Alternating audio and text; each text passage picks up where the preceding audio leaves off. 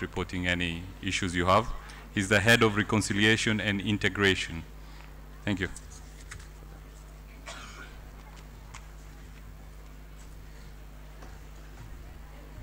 Assalamu alaikum. Assalamu alaikum again. Thank you. As you've heard, my name is Liban Guyo. I work for the National Cohesion and Integration Commission. On behalf of the Commission, I would like to say that as a Commission, we've really been pleased to be part of this very well organized and high-level conference. I haven't seen this conference actually advertised on mainstream media, but I know we've done a lot of advertisement through our own network, through the mosque. So, mashallah, the Muslims had really turned up in large numbers, and I want to congratulate the organizers for this. Just allow me to give you a little bit of background on the National Cohesion and Integration Commission. NCIC is a permanent commission that was formed after the post-election violence of 2007-2008. It's one of the permanent commission called Agenda 4 Commission. And the main mandate of the commission is to facilitate and promote equality of opportunity, harmonious living of all Kenyans. I think one of the mandates which is very relevant for this particular conference is the fact that it is the duty of NCIC as an institution to ensure that no Kenyan is discriminated on the basis of his ethnicity, that is tribe, sometimes you call them tribe, on the basis of his religion and the basis of his race. We need to acknowledge that Kenya is multicultural, multi-ethnic, multi-religious, and multiracial country. We have Kenyans, Africans, Caucasians, and Kenyans of Asian background. So I think it is therefore important to have an institution of this kind. In the recent past, we had witnessed ethnic conflict. We've had violent conflict in this country, but it has always been along the ethnic lines. We are very lucky not to have had violent conflict along religious lines. We've never had a sectarian violence in this country. And I think we are also very lucky as a country that we have one institution which the Commission had signed an MOU with, and we've partnered with them, which is called the Interreligious Council of Kenya. And IRCK brings together the Christians, the Hindus, the Muslims, the African traditional heritage, and all that. So many a times, if we are in the recent past, we've been witnessing, I already don't want to call it terrorism, but acts of criminality. Because there's a lot of things which is happening in this country, and people say it's terrorism and all that. And you know, terrorism knows no tribe, no race. It doesn't know any of that. Our religious leaders had always come together under the auspice of IRCK, condemning the attack, calling Kenyans to coexist peacefully, and we never had a problem. But increasingly a lot of things are happening. Religious leaders are being targeted from both the mainstream religion in this country, that is Islam and the Christians. And therefore there has been an upsurge of hate speech. We've seen intolerance in this country. We've seen xenophobic tendencies. If someone sees you are dressed, you know, in your religious regalia, and you are entering a public service vehicle, I had personally witnessed that some, you know, passengers decided even to get off the matatu. I mean, as a commission, we are really concerned with these xenophobic tendencies. Currently, there has been security operations that has been going on, and there's the concern that those operations have been targeting certain segments of our society. And if that is really true, then that is really something which is very unfortunate. And because of that, we've seen hate messages, hate speech on social media, and even on the mainstream newspapers through op-ed pieces, through opinion pieces. So therefore, we really want to urge, as a commission, we want to urge all Kenyans to really be tolerant and not to be swayed by pronouncements of certain leaders. I really don't want to call it political leaders, because they are leaders at all levels. You know, there are several categories of leaders. And I would like finally to say that most of these negative stereotypes and prejudices are actually influenced by ignorance. I'm very ignorant of you as a person, of your culture, of your religion. And therefore, it is very important to have a conference of this kind. And I know this is a first Islamic annual conference, but we'll really be going into the future, want to witness a conference of this magnitude that bring together all religious leaders, religious groups in this country. And I would like to urge my fellow brothers here, if you have been discriminated on those bases, on those three categories I had mentioned earlier, we have a complaint desk, we have a department in the commission that is responsible for the receiving complaints, enforcement of the complaints, and investigation. And we have a toll-free number, which is 15366, 15366, which you can forward your complaints to. You can actually come forward, because most of the time we just like complaining and winning. It shouldn't be the case. It's always, you can complain. You know, there's a freedom of speech. If your right had been infringed, you have every right. If you have every right, kujitetea haki yako, because freedom of expression and association is enshrined in Article 33 of the Kenyan Constitution. But also, we must be aware of the fact that freedom also comes with responsibilities. As we go about, you know, exercising our rights, let's also know that it's not just my rights and my entitlements, but it's also my responsibility. Thank you very much. Assalamu alaikum.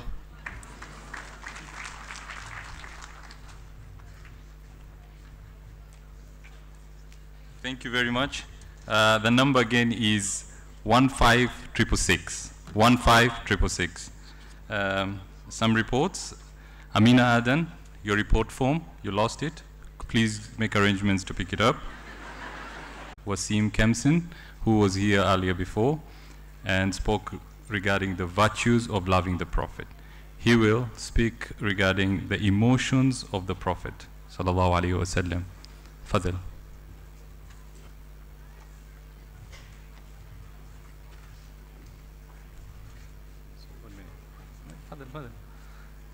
Quick one. Mahida, your Ammi is waiting for you at the gate. Mahida.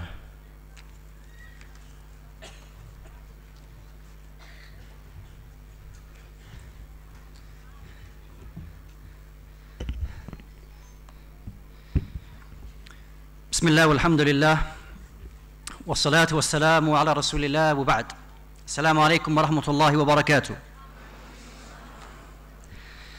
May Allah subhanahu wa ta'ala reward you all, mashallah. Many of you came here early this morning and remained, mashallah. The sisters section, mashallah, is a little emptier than it was, but still, mashallah, is practically full. And it seems that the customs that I left back in the UK, where sisters outnumber the brothers, is here as well.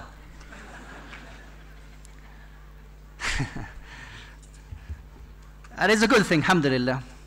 The future for the ummah is good, inshallah. The fact that the sisters, who are the very foundation of any Islamic society, that they're engaging themselves in knowledge, attending conferences. And I was just, a brother mentioned earlier, that the talk that the Sheikh gave in Arabic, when he was mentioning some jokes, that before the translation, the sisters were laughing before the brothers. That means that they understand Arabic better than the brothers, mashallah. Yeah. So as you've been listening to many things about the Prophet sallallahu alaihi wasallam. his actions, his sacrifices, and his struggles.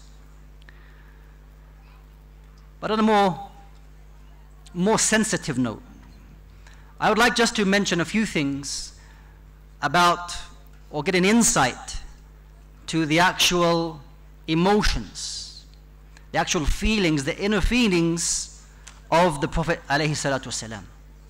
That he was a human being, just like you and I. And Allah subhanahu wa ta'ala testifies this in the Quran, where Allah subhanahu wa ta'ala tells about the Prophet Muhammad sallallahu alayhi wa sallam, قُلْ, say, إِنَّمَا أَنَا بَشَرٌ مِثْلُكُمْ, that I am a human being like you, يُوحَى إِلَيْ, except that he receives revelation, alayhi salatu wasalam. So he had human feelings, human needs, and human emotions. And it is, if you like, sensitive people, or those people who have soft hearts, who are able to engage and understand the feelings of other people. Those people who are harsh, those people who are very quick to make decisions on issues, very often are oblivious to the feelings of other people, hence them being very quick in their judgment and maybe being hard-hearted. But you should remember that Allah subhanahu wa ta'ala, He has told us in the Quran, أَلَمْ يَأْنِ لِلَّذِينَ آمَنُوا أَن تَخْشَعَ قُلُوبُهُمْ لِذِكْرِ اللَّهِ وَمَا نَزَلَ مِنَ الْحَقِّ وَلَا يَكُونُوا كَالَّذِينَ أُوتُوا الْكِتَابَ مِنْ قَبْلِ فَطَالَ عَلَيْهِمُ الْأَمَدُ فَقَسَتْ قُلُوبُهُمْ وَكَثِيرٌ مِّنْهُمْ فَاسِقُونَ. Has the time not come that those who have believed, that their hearts should become humble, should become soft to the remembrance of Allah subhanahu wa ta'ala? We shouldn't be hard-hearted people. We should be soft people, but standing up for justice and fairness, of course. So Allah subhanahu wa ta'ala in this verse reminds us, the believers, to have soft hearts. Now, An-Nabi sallallahu alayhi wasallam would have many emotions. At times he would be fearful, at times he would be hopeful, at times he would even shed tears. When he sallallahu alayhi wasallam, whenever he cried, whenever he feared Allah, he put his full trust in Allah. All of these emotions were of perfect sincerity, purely for the sake of Allah subhanahu wa ta'ala, not for the show of any human being. Because he sallallahu alayhi wasallam feared Allah more than anyone. Because he sallallahu alayhi wasallam had more hope in Allah than anyone. He had more awe in Allah than anyone. So I just want to mention a few examples that we can try to engage in, to think over, to ponder over, which is something that I mentioned in my previous lecture. And that is that whenever you hear this information, don't allow it just to be information that comes in one ear and then it leaves 5 minutes later. That some of this information that you want to remain with you, that it impacts your heart, that information that you hear, it remains with you, and that it makes positive changes within you. Abu Bakr radiallahu anhu, as Aisha radiallahu ta'ala anha stated, that whenever he would recite Quran, that he would cry. Abu Bakr, in salah and out of salah. Now imagine what it would be like for the Prophet sallallahu alaihi wasallam upon receiving the kalam of Allah. No one ever heard it before, direct to the Prophet alayhi salatu wasallam. It came to a stage where the Prophet sallallahu alaihi wasallam would be hasty in wanting to recite that what was being revealed to him. And Allah subhanahu wa ta'ala told or revealed to the Prophet sallallahu alaihi wasallam, لا تحرك به لسانك لتعجل به. Do not move your tongue concerning the Quran to make haste. Because the Prophet ﷺ wanted to receive the Quran quickly, to listen and hear the words of Allah subhanahu wa ta'ala. One night, al-Mu'mineen Aisha radiyallahu ta'ala anha, she narrates that the Prophet ﷺ was praying the night prayer. And while he was standing, he began to cry while reciting the Quran. Standing until his beard became wet with tears. And then when he went down into sujood, into prostration, a long prostration, when he got up, that she noted even the floor was wet from the tears of the Prophet sallallahu alaihi wasallam. And then when he finished the salah, that he laid on his side and continued to cry more than usual. She noticed this until the time for Salatul Fajr that it came, when Bilal radiyallahu an, he came to make the adhan. Bilal radiyallahu an, he saw the Prophet alayhi salatu in this state, and he said, Ya Rasulullah, what has made you cry so intensely like this, where Allah Jalla wa Ala has forgiven everything in the past and in the future? So Nabi sallallahu alayhi wasallam replied to Bilal radiyallahu an, Ya Bilal, how is it that I can stop crying when Allah subhanahu wa ta'ala revealed to me last night? And this ayah, brothers and sisters, I just want you to ponder over this ayah. Like you should ponder over all of the ayat of Allah Jalla wa Ala.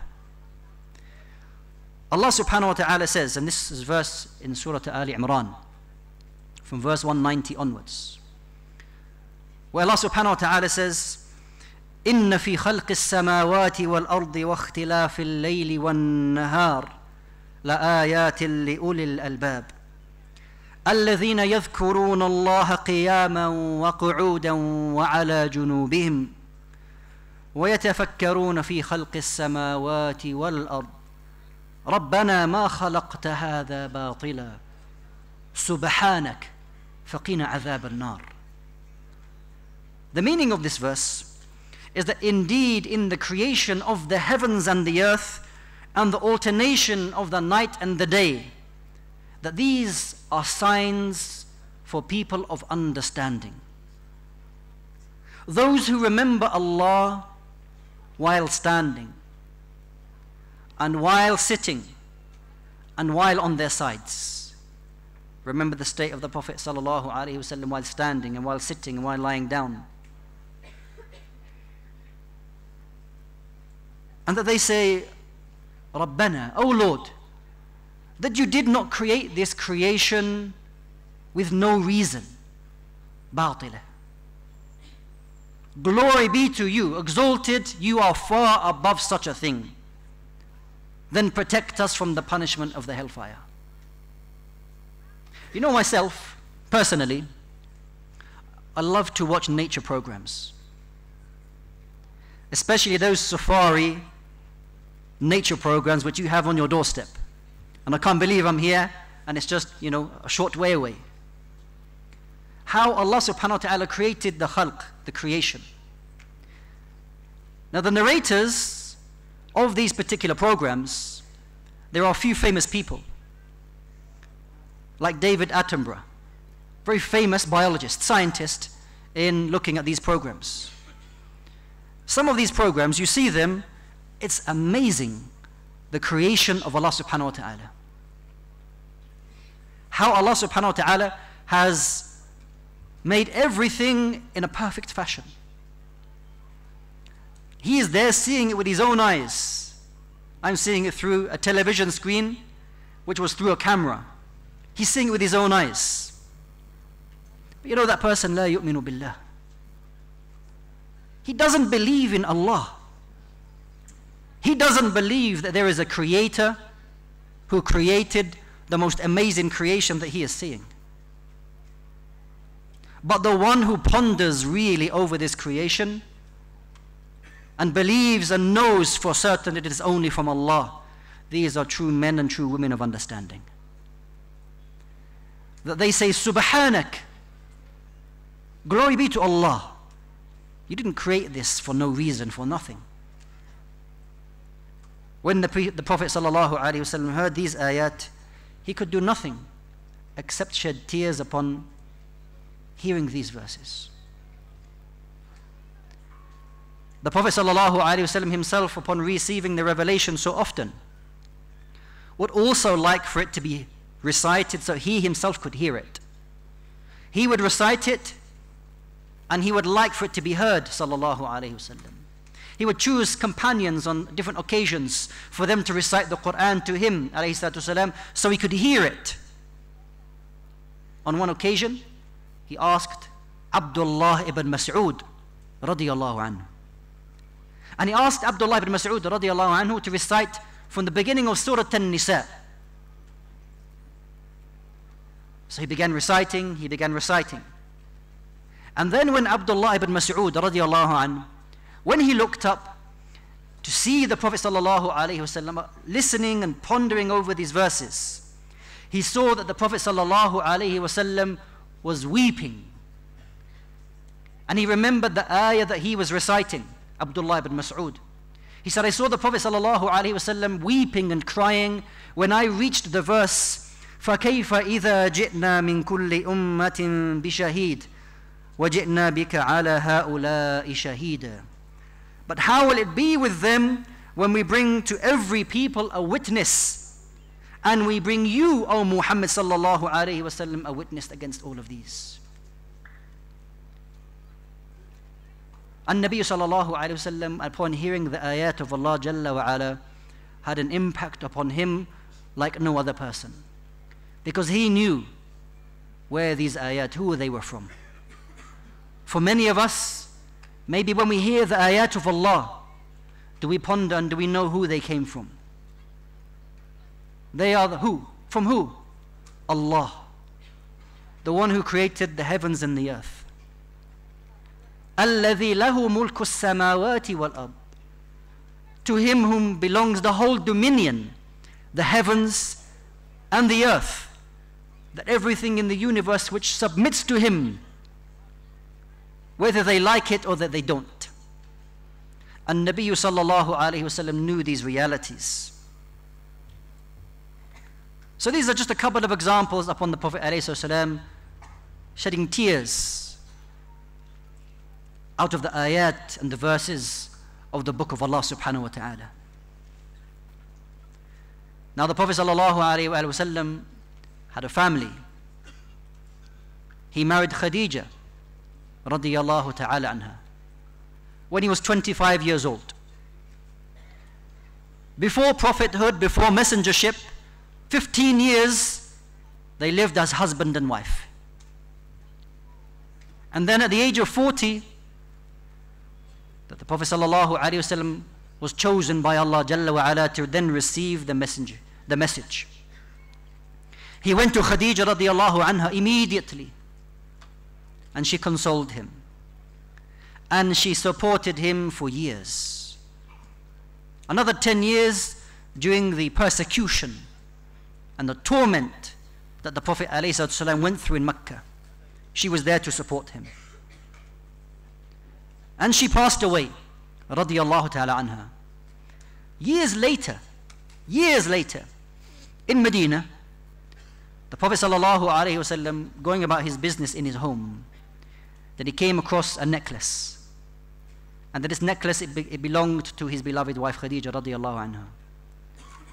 And it reminded him of the support that she gave to him. And he shed a tear for that. And Aisha radiyallahu anha, she became a little bit jealous. That you are crying still up until now over that, the woman who was old.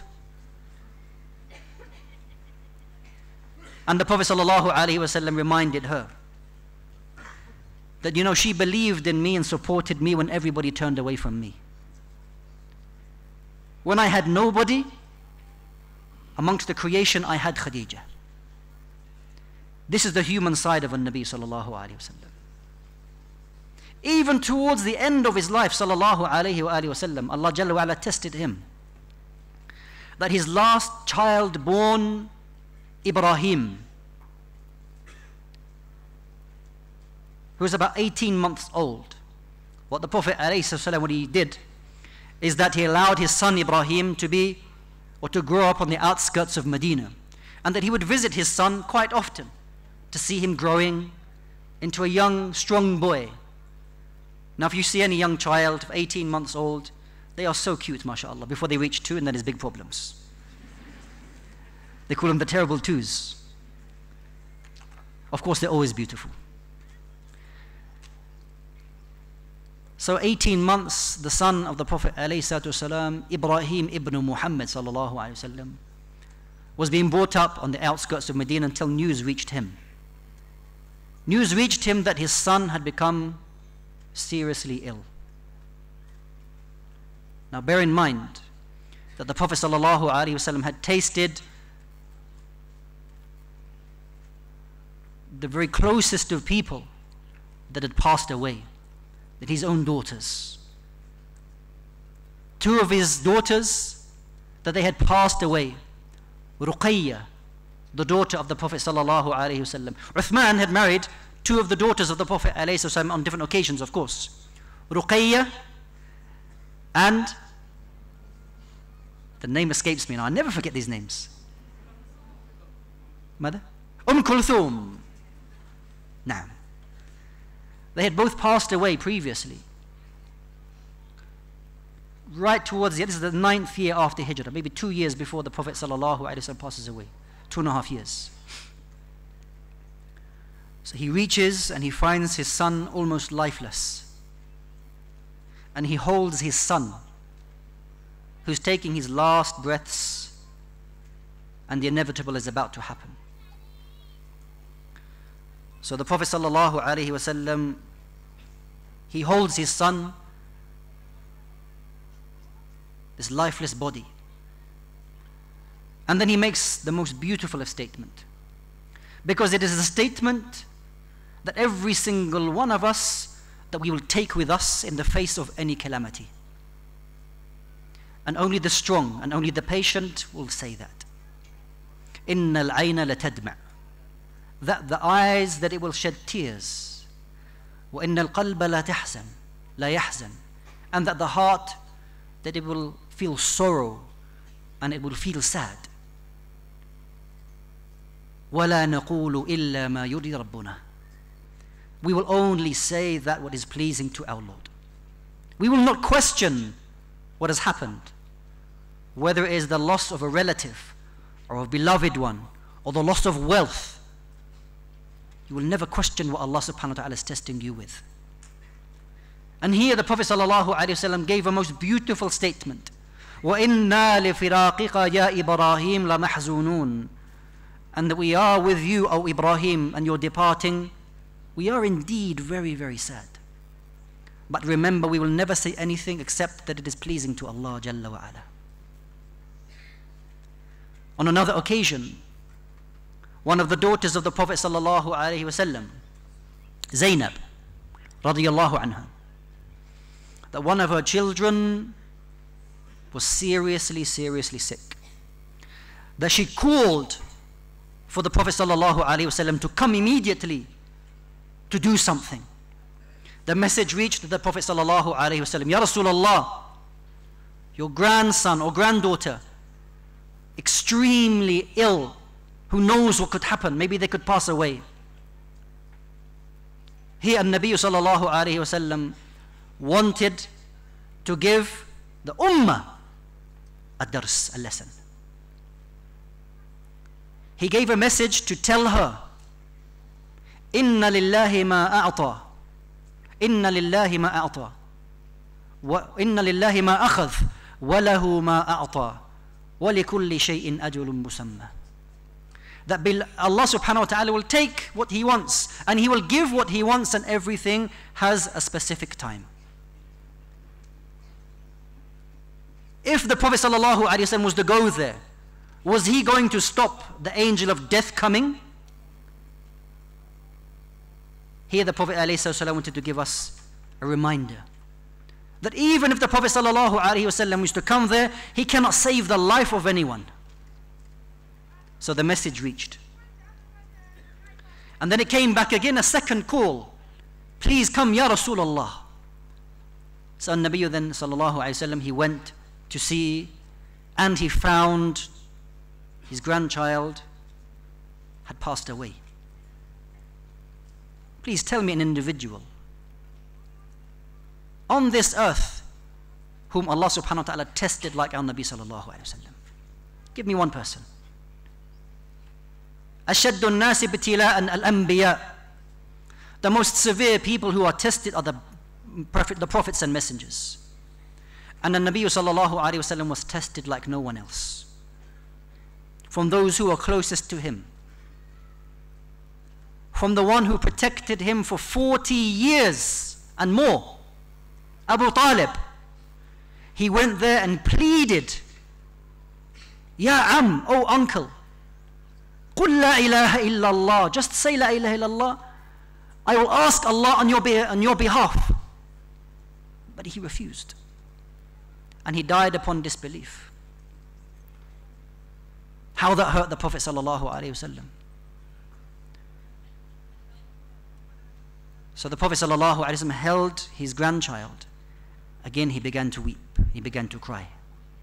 The companions radiallahu anhum said, Ya Rasulullah, hatta ant, even you. Some of them had not seen the Prophet ﷺ cry like this. And Nabi ﷺ, when Mu'adh ibn Jabal was present, he said, Ya Mu'adh, innaha rahmah. This is a mercy. Who says that at this time? This is a mercy from Allah, that He allows us to show our emotions. If Allah Jalla wa Ala has decreed this, then we accept it. And this is the mercy of Allah subhanahu wa ta'ala. Even his own mother sallallahu alayhi wa alihi wa sallam.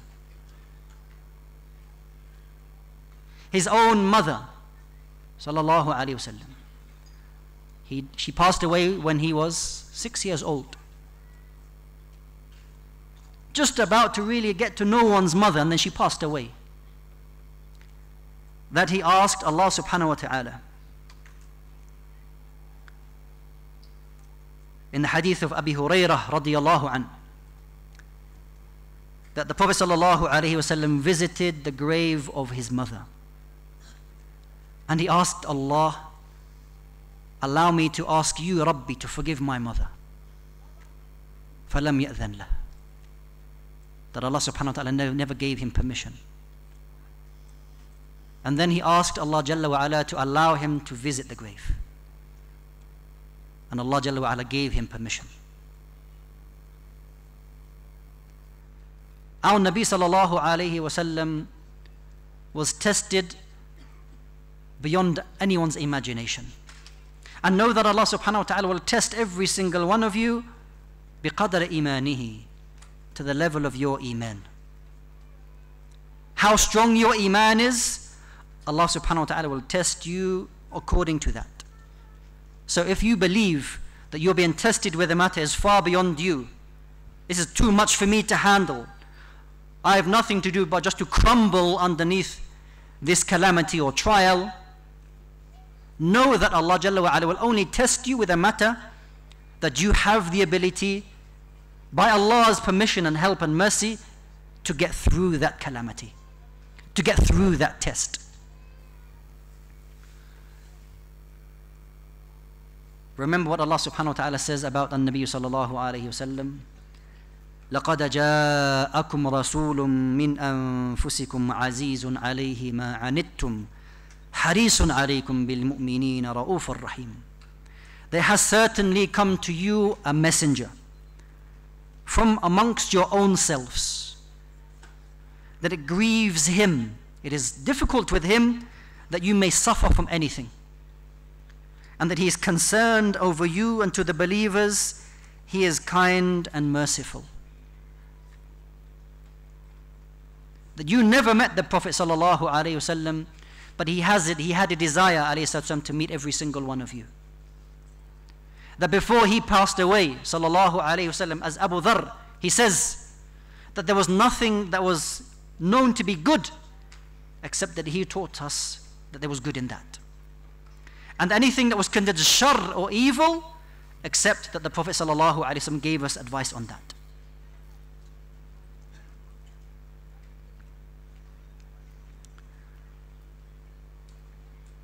At times the Prophet sallallahu alaihi wasallam would lead the janazah, the funeral prayer over people. On an occasion, after the burial of this particular Sahabi, the Prophet ﷺ took a stick and began just like prodding into the ground. And on this occasion, he began to start weeping and crying. So the companion said, Ya Rasulullah, what is the matter? The Prophet ﷺ, Ya ikhwani, oh my brothers, لِمِثْلِ هَذَا فَأَعِدُّوا. For the likes of this, prepare yourselves. The grave, prepare yourselves. Because every soul shall taste death. No one will live forever. Prepare yourselves before the angel of death it comes to you. And the statement of the Prophet sallallahu alaihi wasallam, because Allah Jalla wa Ala showed him the paradise and the hellfire and many things of the unseen. He said to the companions, لَوْ تَعْلَمُونَ مَا أَعْلَمُ لَضَحِكْتُمْ قَلِيلًا وَلَبَكَيْتُمْ كَثِيرًا. That if you knew what I knew, you would laugh less frequent and you would cry more often. Out of the fear of Allah, in the hope that Allah will accept your deeds. In another narration, that the Prophet sallallahu alaihi wasallam, he began reciting some verses.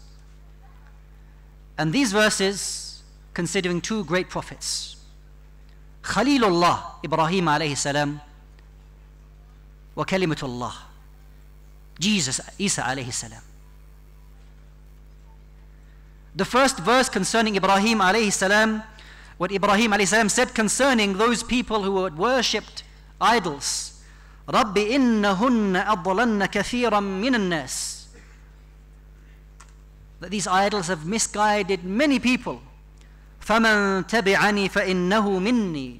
For the one who follows me, then he is from me. وَمَنْ عَصَانِي. Whoever goes against me, فَإِنَّكَ غَفُورٌ رَحِيمٌ. Then indeed you, Allah, are the all-forgiving, the all-merciful. So the one who turns away from the message that was given to the people to worship Allah, Ibrahim alayhi salam said, فَإِنَّكَ غَفُورٌ رَحِيمٌ. That you are the most merciful and the all-forgiving. And Isa alayhi salam, he said, إِن تُعَذِّبُهُمْ فَإِنَّهُمْ عِبَادُكَ.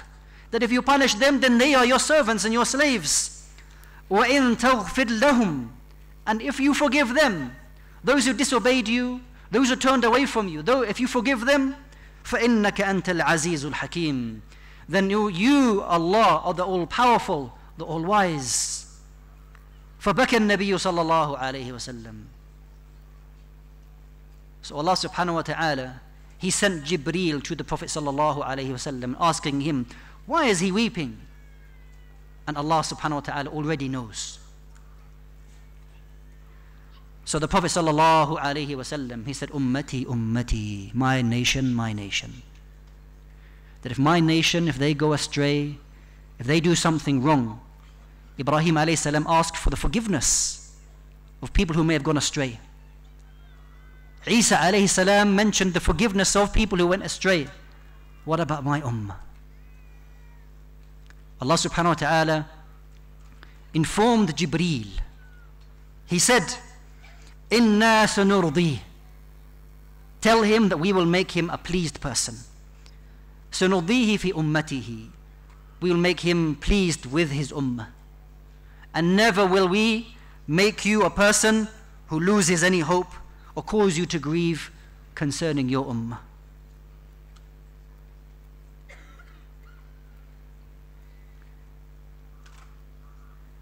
Now there's a few more examples that I want to give.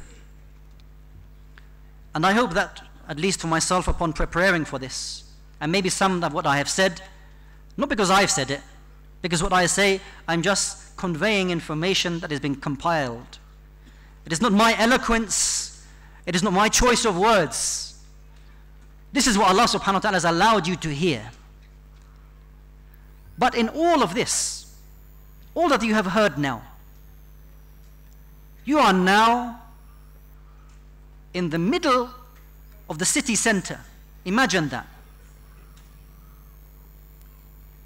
You have an enormous marquee. We have the opportunity to talk about our beloved Prophet sallallahu alaihi wasallam, to inform Muslims and non-Muslims alike the reality of this man. I personally believe that if you are a sincere person, you're a good person, your heart is free from corruption, if you come across such an individual, you will find yourself compelled to follow him. You have no choice but to say, this is a man chosen by Allah. This is not a man who came for fame or money or dominion. No. As Allah subhanahu wa ta'ala tells us, this man, Muhammad sallallahu alayhi wasallam, is a mercy. وَمَا أَرْسَلْنَاكَ إِلَّا رَحْمَةً لِلْعَالَمِينَ. Give context to the verse. When Allah Jalla wa Ala says that we did not send you, O Muhammad alayhi salatu wasalam, except as a mercy to mankind. To know him, to understand him, to love him, Allah has had mercy on you. Because Allah subhanahu wa ta'ala has opened your heart to be a follower of his.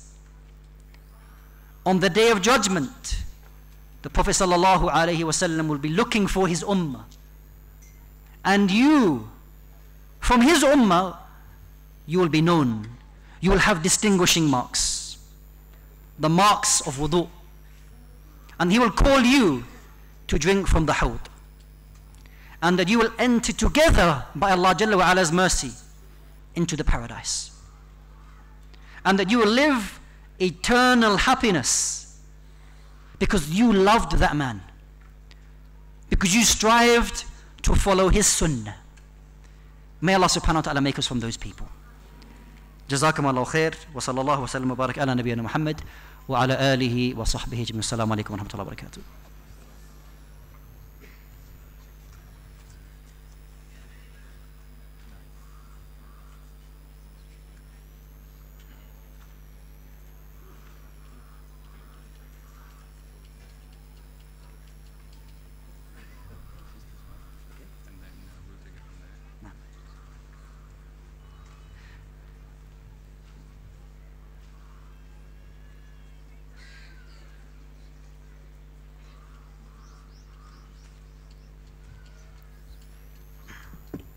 Assalamu alaikum wa rahmatullahi wa barakatuh.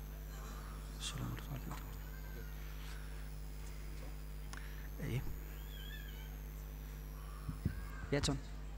You just have to shout a bit. We have very, very good news. There's a sister who wants to take a shahada. Can you please move to the nearest mic?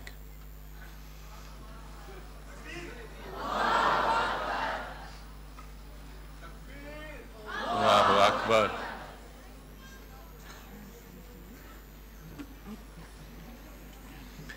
طيب بسم الله. You know, Allah subhanahu wa ta'ala, He tells us in the Quran, يُرِيدُونَ لِيُطْفِئُوا نُورَ اللَّهِ, that there may be those who want to put out the light of Allah. وَاللَّهُ مُتِمُّ نُورِهِ. Allah Jalla wa Ala will ensure that the light of Islam, with or without without you, without me, Islam will enter every home. And a moment like this is just another sign. I just want to ask actually, the sister who wants to embrace Islam, was she previously a Christian? Yes or no? Do they have a mic? Yes, they do. Yes. They have a mic? Microphone? Yes. Okay. Was he a Christian previously? Yes. Okay. I just want to mention two things very quickly. Number one is that when a person embraces Islam, anything that was done previously, which may be deemed as a form of disobedience, Allah subhanahu wa ta'ala will remove that. That you will have a brand new page, like a brand new baby into this earth, completely sinless. This is from the mercy of Allah Jalla wa'ala. Number two is that a person who was previously a Jew or Christian from the people of the book, if they embrace Islam, every deed that they do, فَلَهُ أَوْ لَهَا أَجْرًا, they will have double the reward for everything that they do in the future. Double the reward. Allahu Akbar. Because maybe they spent many of their years of their life, how can I catch up with a person who's been Muslim all of their life? You have a great opportunity. You start sinless, and everything that you do, you get 2 for the price of 1. And each of your deeds are worth at least 10. So it's 20 at least. Allahu Akbar. Now what I'm going to say to you, sister, is going to repeat after me. But what I would like you to do is to repeat after me in English first, because I want you to know what you are about to say. Is that okay? Inshallah. I testify I testify that there is that there is no one no one worthy of worship worthy of worship except Allah. except Allah. And I bear witness And I bear witness that Muhammad that Muhammad is the final messenger is the final messenger of Allah. of Allah. And I bear witness And I bear witness that Jesus that Jesus is the servant is the servant and messenger and messenger of Allah. of Allah. I'm going to say this now in Arabic, inshallah, sister. And I would like you to repeat after me. I'll say it very slowly. Ashhadu Ashhadu an la an la ilaha ilaha illa illa Allah. Allah Wa ashhadu wa ashhadu anna anna Muhammadan Muhammadan Rasulu Rasul Allah. Allah Wa ashhadu wal ashudu anna Hanna Isa Isa Abdullah Abdullah wa Rasulih. wa Rasuli. Allahu Akbar. Allahu Akbar. I say to you now, sister, may Allah subhanahu wa ta'ala keep you steadfast. May Allah subhanahu wa ta'ala make you a light and a beacon of light for other people. Ameen. Ameen. And all of us, may Allah subhanahu wa ta'ala keep us all steadfast upon the deen. And I'm sure that the sisters here will welcome you. You are part of a billion-plus family now, mashallah. And I welcome you to the religion of Islam. And I hope that Allah subhanahu wa ta'ala will unite us all in the paradise. Jazakumullahu khairah. Ameen. Ameen. Tuma ameen.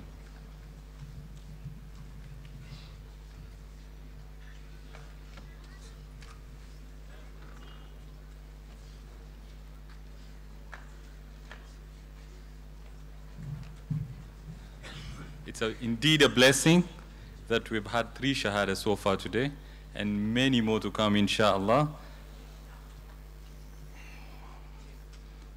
Bismillah. We have any questions from the brothers or sisters?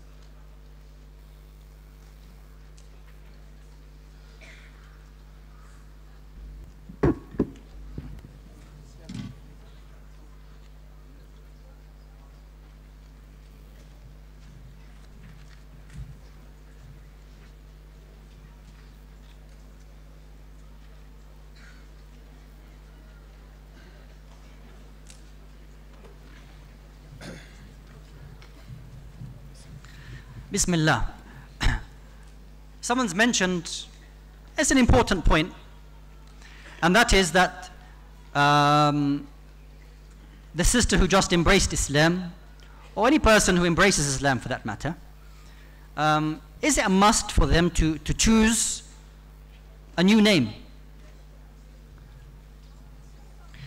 If the person has a name and it doesn't contain anything which is contrary to Islam, or doesn't have an evil or bad meaning, it is permissible for them to keep their name, absolutely no problem at all.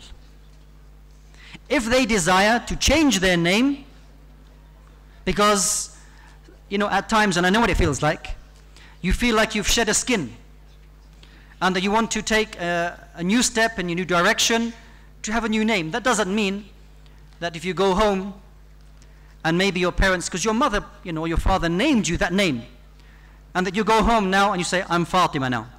And they say, no, no, no, no, your name is so-and-so. No, I'm Fatima. No. If your parents gave you that name and they want to continue calling you that name, that's absolutely no problem. So if the sister wants to change her name, she can. If she wants to keep it, if it doesn't have any kind of derogatory name, because there were sometimes, you know, some Sahaba, that they had bad names, or, you know, names. One of them was Harb, war. So the Prophet ﷺ changed their name to, you know, other names. Like, I think it was one case, his name was Harb, or difficult, and the Prophet ﷺ said, no, Anta Sahel, you are easy. The meaning of your name is easy, not difficult and Harb, war, it's easy. So he named him Sahel. So that's the kind of, you know, if your name has that meaning, which is maybe not so good, then maybe it's a good idea to change it. However, it is not something which is ilzam, you don't have to. Allah subhanahu wa ta'ala knows best. Jazakallah khairan.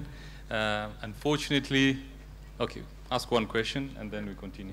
I've got a question from a brother. He says, I've converted recently to Islam, and my parents are still Christians, and they don't listen to me because I don't have enough knowledge, and I feel bad. So what would I do?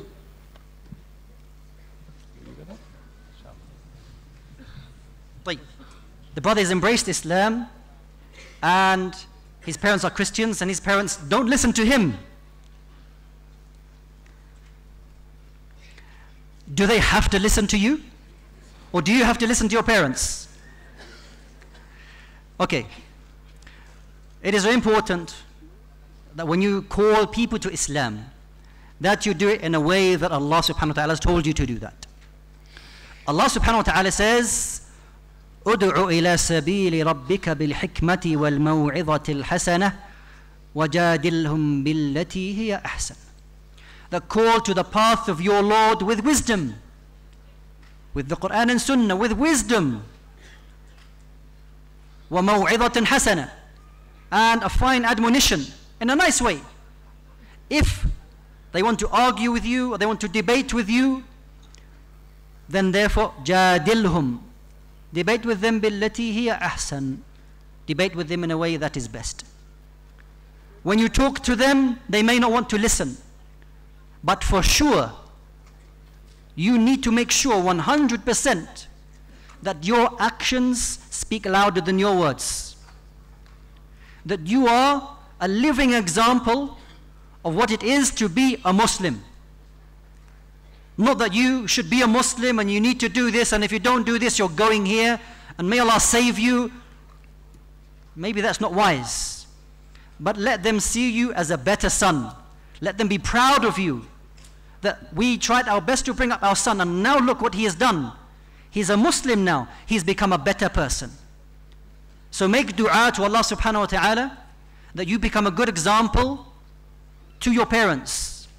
Be kind and show them goodness. And ask Allah subhanahu wa ta'ala to guide the hearts to the true and sincere worship of Allah subhanahu wa ta'ala. Wallahu a'lam. Jazakallahu khairan, and may Allah bless you. And thank you very much for your time. Just a few announcements. Lost keys. Anybody who's lost their keys, please proceed to the security. The girls at the gate have lost keys. Who were not here before, he is an expert in comparative religion. He's a common face at Peace TV, please do ask a lot of questions in regards to comparative religion after his session. Jazakallah khair.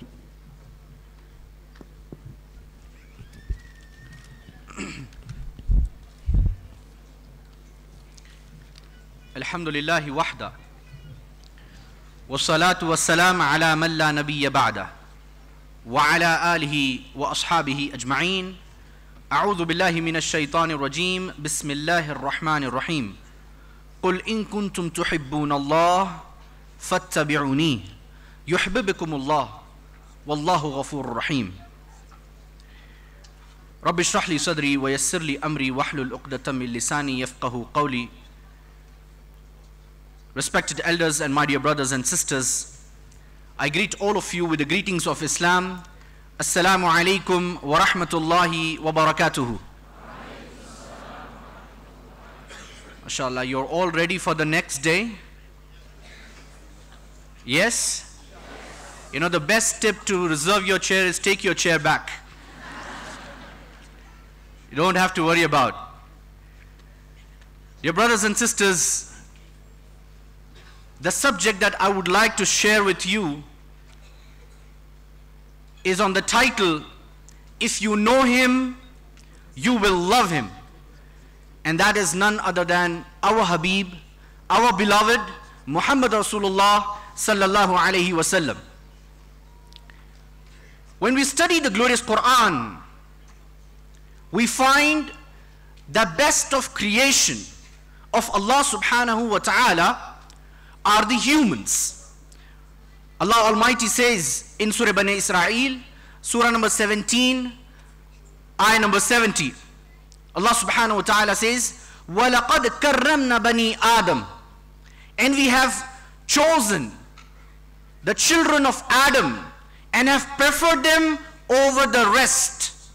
So the best of creation of Allah subhanahu wa ta'ala are the humans.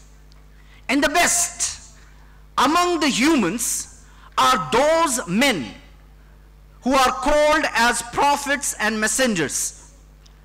And according to the hadith of Muhammad sallallahu alaihi wasallam, there were no less than 124,000 prophets and messengers sent to this world. And the best among all these prophets and messengers